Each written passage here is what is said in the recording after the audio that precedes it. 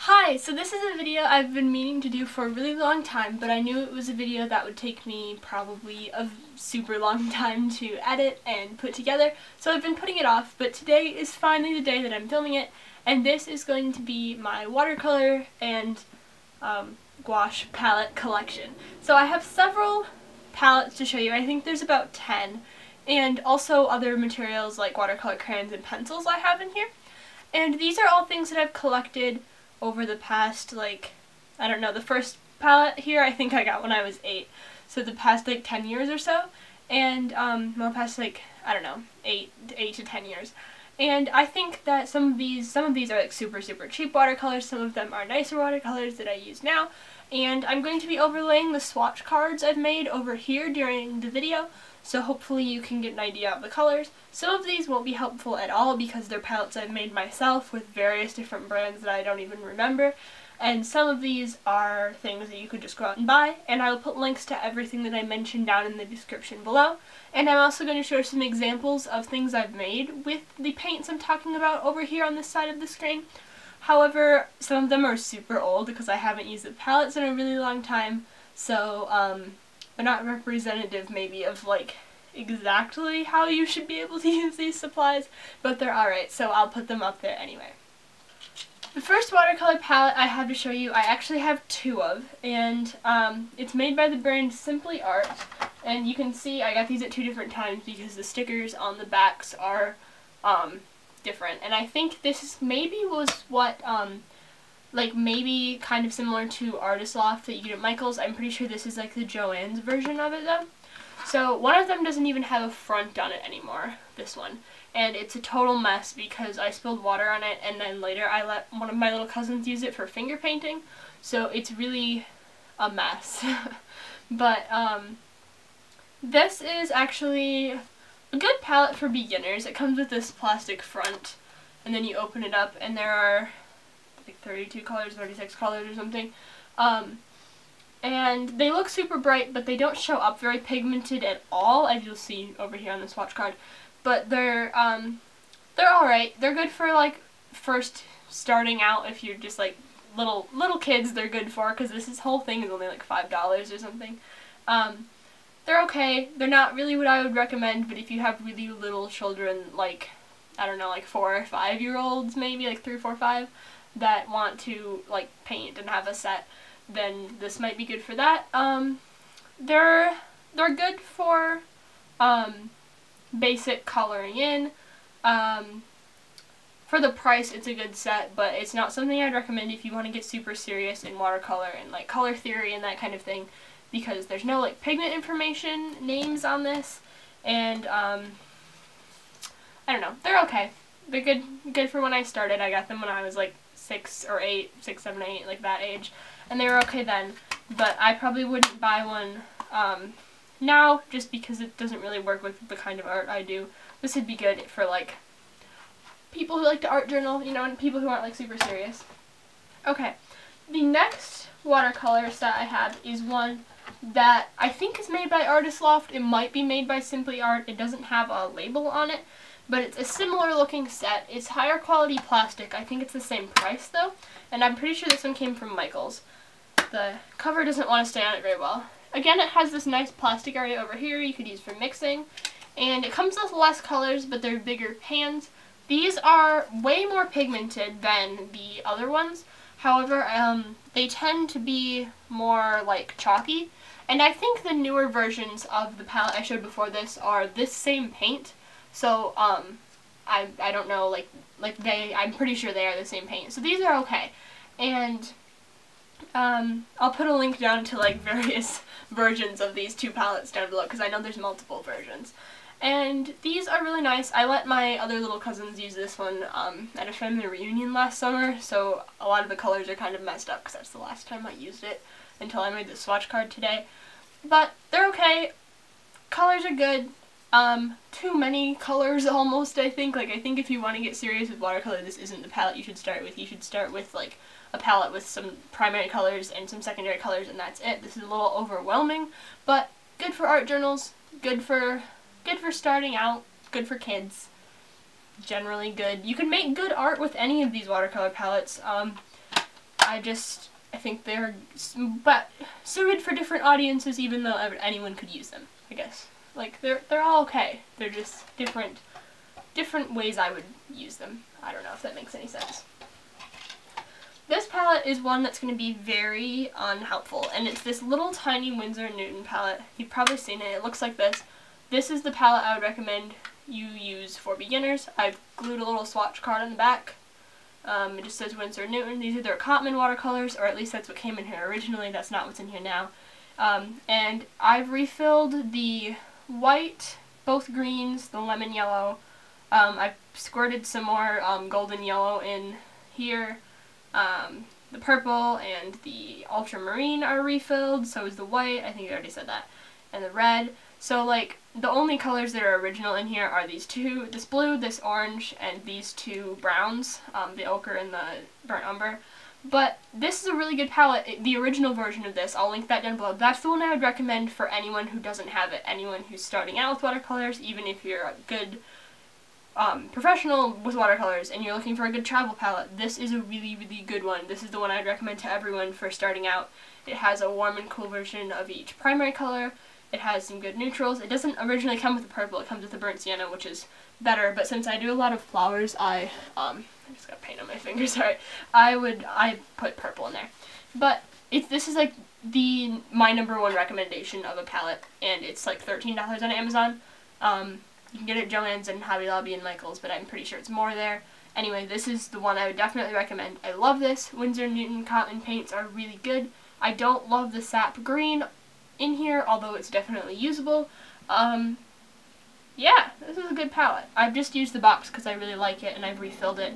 It also comes with a tiny little paintbrush, which I think is in one of my other boxes that I'll show you later. But 12 colors, good for learning color theory and mixing, just a generally good palette. I gotta start moving a little quickly or else this video is gonna be like 40 minutes long. This is the Artist Loft Metallic Watercolor set. These are annoying because as soon as you turn it upside down, all your paints fall out, and I haven't glued them in. But these are okay, good for art journaling. They're not pigmented at all, and you really have to stir them up. But they are glittery, so like they're good for accents. You can't just do much with this on its own unless you're just doing lettering or something. But it has its place. It's all, again, only like $5, so I think it's a good investment if you want some like accenty colors without buying like those fine tip paints, which I haven't tried. I'm sure those are nice though. Alright, this next set was actually given to me by my grandma's neighbor, and I don't know where she got it, but it's really nice. I'm not sure if you can buy it anymore. These are the Artista watercolors. They're just like a classroom, like very like elementary student grade of watercolors. Has 12 colors? 8 colors in it. They're really super pigmented, really nice actually. It has a nice mixing area up here. I've used this like traveling before and it works really well actually. So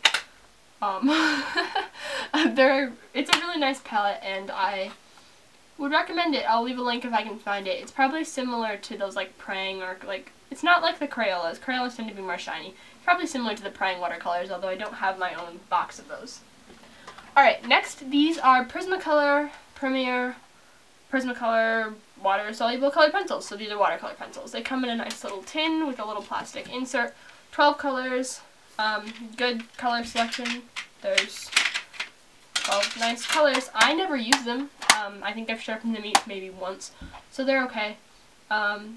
They're really good watercolor pencils, I think, but I just never use watercolor pencils. So if you're a person who likes watercolor pencils, these are probably really good. I don't know, I'm just showing them because this is a collection video and this is something that I have in my collection. Next, this is one I would totally recommend. This is like my recommendation under the Winsor & Newton palette. You can do great things with this one as well. This is the Koi Pocket Travel Box palette. And there's another one of this too that has like 12 colors. This one has 24. They're both good. I don't have the 12 color one because I just bought this one on Amazon. That's the one I saw, so I bought it. I have a little like swatch card up here. It opens up. It's nice thick plastic, like really thick plastic actually, so that's good. It has a little like thumb thing on the back, so you can like hold it like a palette on your finger. I don't really know why. I never do that, but you can open it up. You can use it kind of as like an easel, although I don't usually do that because with watercolors that tends to drip, I find. It has this little palette tray that you can stack over here, so you have a lot of mixing area. It has sponges to clean your brushes. It came with a water brush, and I've just stuck this little pencil from IKEA in here. The water brush I'm going to show in my like art supply video, because I'm going to make a big art supply video of all the current stuff I use. It has some nice paints. I haven't used them a ton, although I have used them like a good amount, I guess. I brought this on a couple trips with me. It's good. I don't use it that much anymore because the palette I use now is like a small palette, so I use it as a travel palette as well. But this is good, and people make amazing art with it, and I don't know, like if I wasn't so set on like sticking to a certain palette because it's the one I know how to use, then this would definitely be one I would use more because it's good. Pigmented colors, they're not professional watercolors, but they are good student grade watercolors. There are better ones, there are worse ones. I like the setup of this box and the variety of colors, so I think it's a good set. Next, this is a large palette, and it's one I made, and I never use it anymore. It has a variety, well, at first when I made it, there's a video I will link in like a card, or I'll probably just link it in the description. There's a video of this that I've made, and I filled it with these low Cornell watercolor tubes. And since then, I've refilled it with a few of these Walter Foster Chinese watercolors, and then a few of the Royal and Langnickel watercolors. These are actually really nice. So are these, but I'm not sure where you can buy them. But this is what it looks like. A couple of the greens like to fall out. But it's just this big watercolor set. I don't use it at all anymore. This is something that I would maybe bring if I was like, when in the summer we go camping and I usually paint out of like the canoe or on the dock. This is something I would use for that because it closes up and like I wouldn't really care if something happened to it if it fell in the pond, I guess, you know, like. My recording stopped, so anyway, I was saying it's good for like washes and backgrounds, and that's about it. I've made good art with it, but I've found watercolors that I like better since, so I don't really use it anymore. But it's filled with some cheap watercolors. It's alright. I mean, the palette was also cheap. A lot of mixing area, good spot for brushes. It's not my favorite, but it is nice, and I like the idea of making your own watercolor palette, so I think that's something that maybe you should give a try. It's fun. It's not that expensive if you buy cheap paints, and you have a lot of paint here, so if you like to do a lot of small paintings or an art journal, this is a good idea for you. I don't know, like it's good for different things. Next we have this set of watercolor crayons. These are the Studio Series watercolor crayon set. I bought these at a bookstore when I was on a vacation once for like $6 or something because I'd never seen, I'd seen watercolor crayons, but I hadn't seen them in a store before. Like I'd just seen them like people like have pictures or something, you know, on Instagram. And these are actually really fun, and I did a couple little drawings with them at the time. It was like 3 years ago when I got them. And I haven't used them a lot since, but they are something fun to play around with. I think they have their place, like they're fun to travel with. You can draw things and then watercolor them later if you want. Good variety of colors. They'd be good for like kids, I think, like middle, like elementary grade kids. They're okay. Like, I mean, there's good and bad things about them. You can't apply a lot of watercolor techniques to them, but they're fun to play with, and I don't regret buying them. Like, I had a lot of fun with them, and I still can do a lot of art with them. Next, this actually isn't watercolor at all. This is my gouache palette. I have a video on making it, and it is filled with a variety of, well, 2 kinds of gouache. This Reeves gouache, which I've talked about in the past and how I didn't really like it, but since then I've figured out that I actually do like it.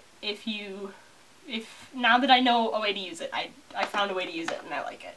And it's also filled with this Artist Loft gouache. So this is what it looks like.